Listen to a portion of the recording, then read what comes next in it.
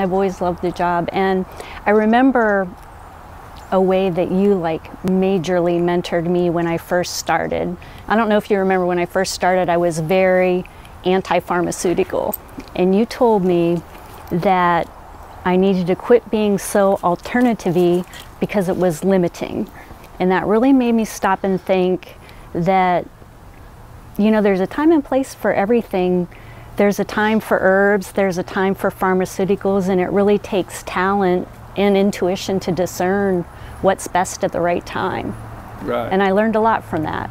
And there's also a time where you do nothing, right? Right. You know, it took me a long time to be able to get to the point to tell people, well, I wouldn't do anything. I'd sit tight and I'd let the pet determine and decide what we do based off the course of the condition. And it takes a long time to learn that.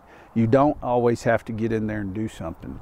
Many times you need to sit tight and do nothing, and that's hard to learn.